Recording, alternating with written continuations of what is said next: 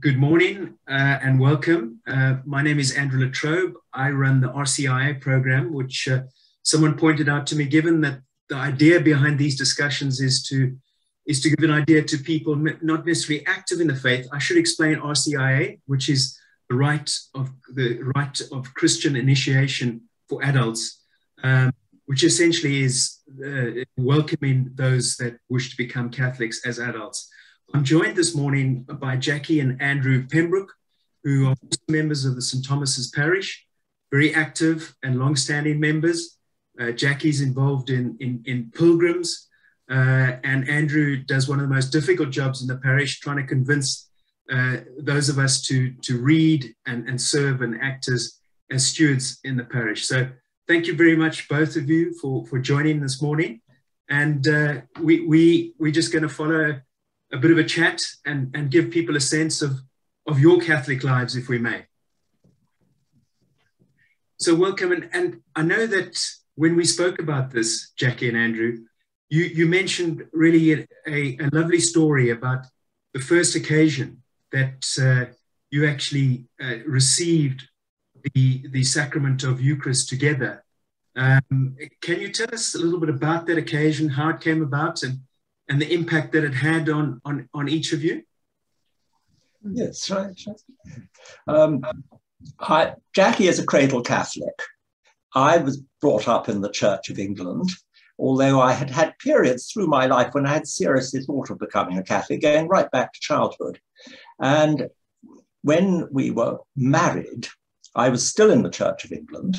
I was still very much drawn to the Roman Catholic Church, and we were married in St. James Spanish Place, and it was a nuptial mass, and exceptionally, and we're not entirely sure whether licitly or not, the priest who married us gave us both Holy Communion, which was certainly a very, very unusual thing to happen. It was a great privilege, and I found it extremely good, and I think we both felt being united in this sacrament was a wonderful thing for us.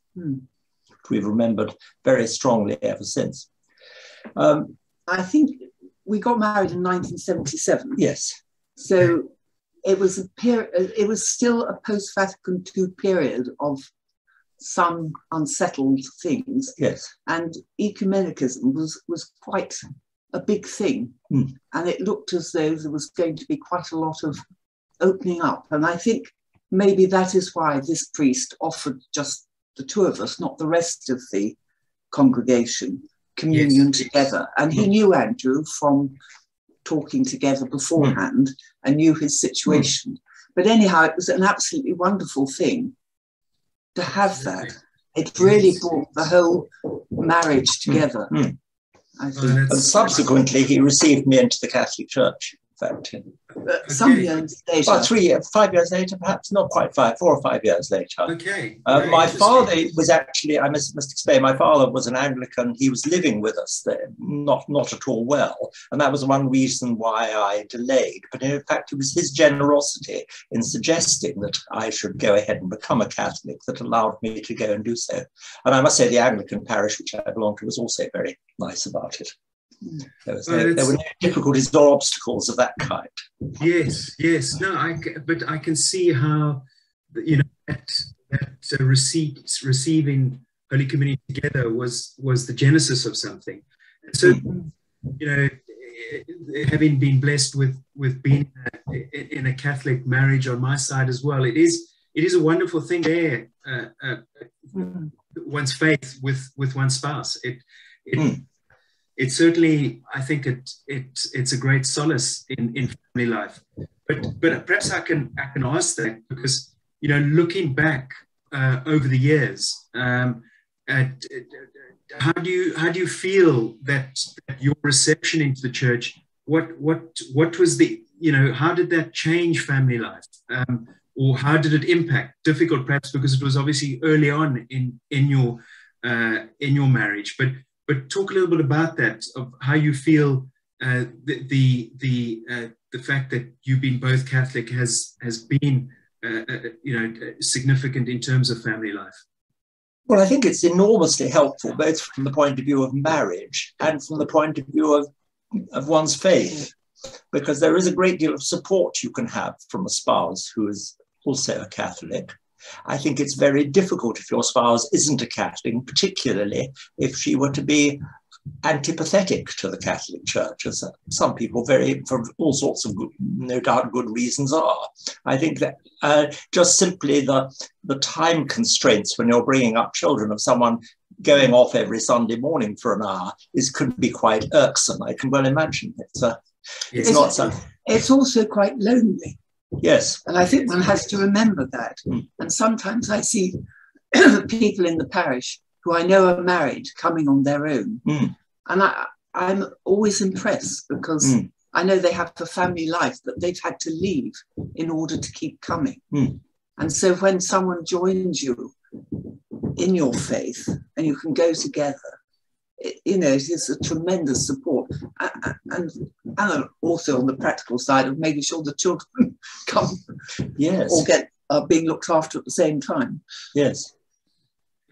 Absolutely. And I think, as you said, Jackie, you look at people where they don't have that, and it is a huge commitment, and you can see how the other spouse, it's a real commitment for them to make that happen. Let them go. Yes. Yes, exactly. But it's not a one-way thing. No, absolutely. Marriage is not a one-way thing. There's so many. No, exactly. But it's certainly in your case, and I suppose in Ingrid and my case, it does then leave some energy over to give back to parish life, and certainly we see that in your contribution and commitments to the parish has been wonderful that you've been able to do together.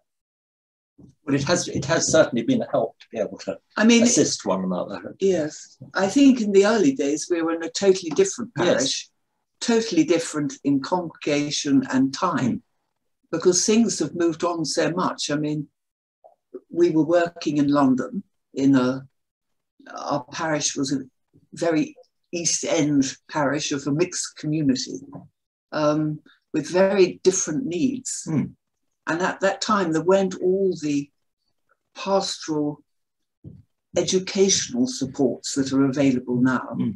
Well, certainly not. They weren't there at that point.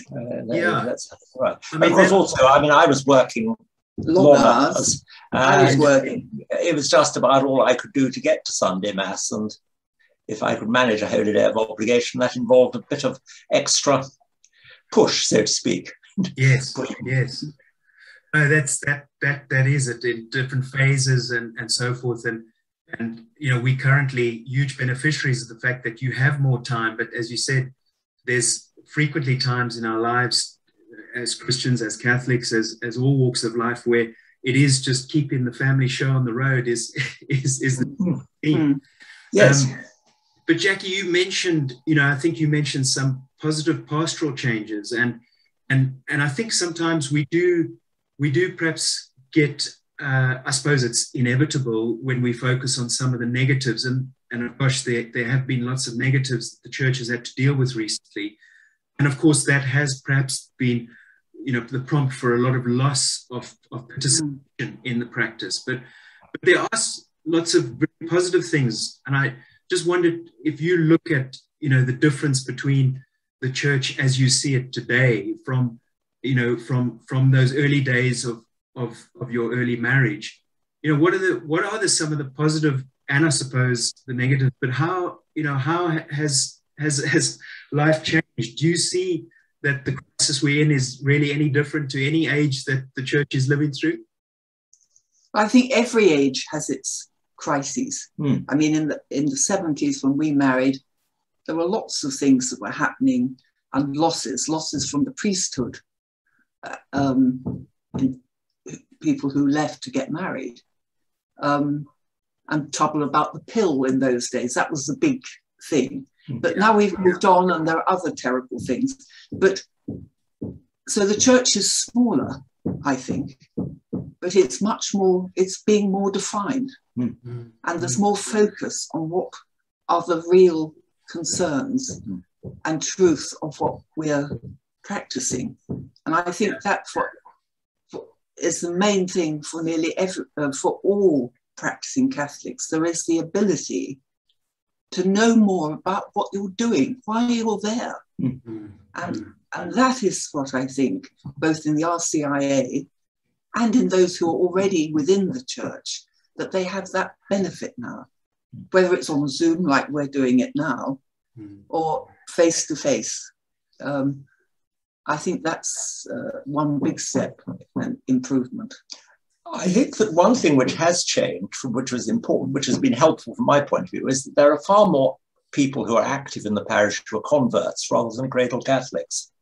Whereas when you started, I mean, as a convert, you were definitely slightly out on a limb. And there are some parishes, there were certainly in those days, which all belonged to one particular demographic. And if you didn't belong to that, you would definitely have felt rather, not excluded, but at any rate, the odd man out, which is not necessarily a comfortable feeling.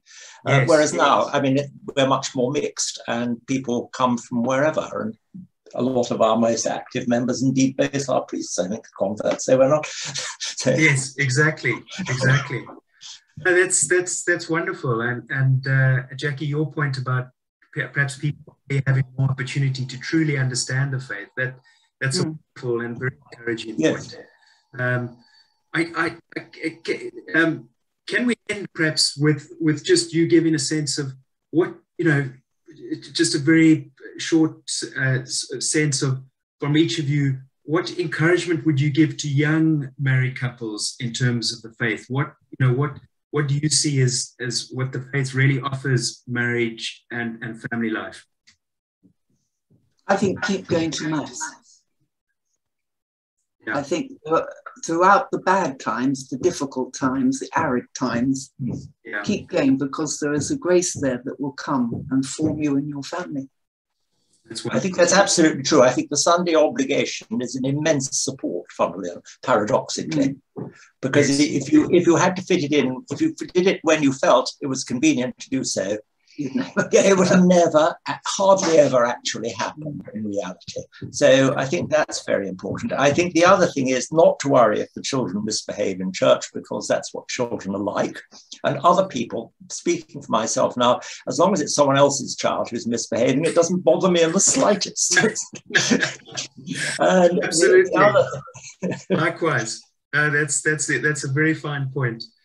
Well, look, thank you so much to you both for sharing that. And I'm sure this will be a source of great encouragement. God bless. Thank you very much.